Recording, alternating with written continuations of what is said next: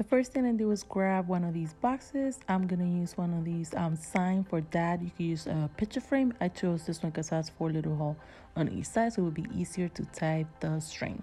And then go ahead and grab your hula hoop, and you're going to spray paint it in gold here. Make sure when you spray paint it, you can spray in both sides.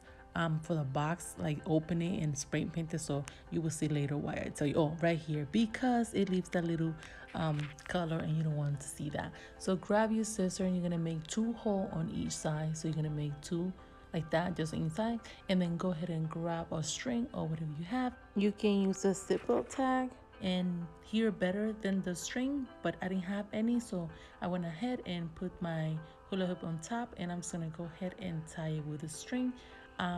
Make sure that you strike one side first and then you tie the other side. So 2 knobs you're gonna do on each side. Then go ahead and glue. You're gonna go ahead and glue it on top, but just don't glue it yet. Before you do that, go ahead and grab your sign and take some fish line, and you're gonna put it through the little hole just like that. And then just gonna go ahead and grab some toothpick, cut it in half, and you're gonna tie it, and make sure to double knot it and tie it really good in this part, because this is what's gonna hold it in place. Then once you tie it really good, you're gonna go ahead and grab your hot glue and put some all around it, and then just go ahead and attach it to your frame just like that. And you're gonna go ahead and continue doing this until you do all 4 sizes. Then once you're done with all 4 sizes, you're just gonna go ahead and turn it around and just grab each line just like that, and make sure to level it up and put it like all the same length. And once you level it up, to make sure that it's all straight and in the same length like that, so when you flip it, it's straight.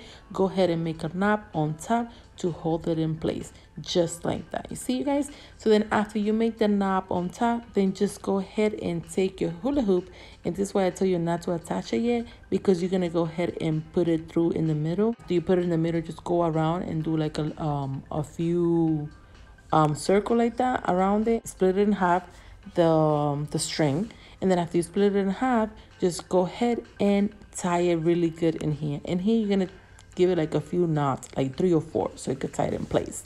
Then once you tie the knot in place, just go ahead and grab your scissor and then just cut the extra string that you have, just like that, you guys. Then after you're done with that, I took this string line, I'm gonna put it inside the box, and then I'm just gonna go ahead and place it all around my hula hoop, and you're gonna do that until you do it all the way to the top like that.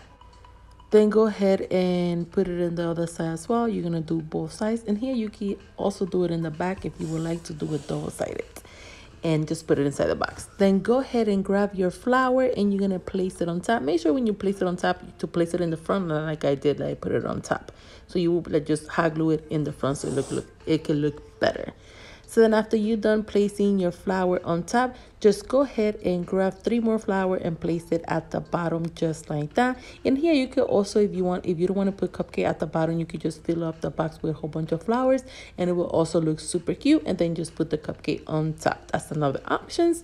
And this is how beautiful it looks, and this is like the simple look if you don't want like to show a lot of stuff around it. But if you want something more extravagant, this is you can add the balloons and more flower to it. And this is how cute, you guys, it turned out. I love that how it looks. I hope you guys like it as well. Please comment down below and let me know what you guys think. And if you guys decide to do it, tag me on the pictures, post me on my pictures, and let's not forget to follow me on Pinterest, Instagram, or Facebook, where I do a lot of different DIY as well. Thanks again for watching Special Creations by Nelly.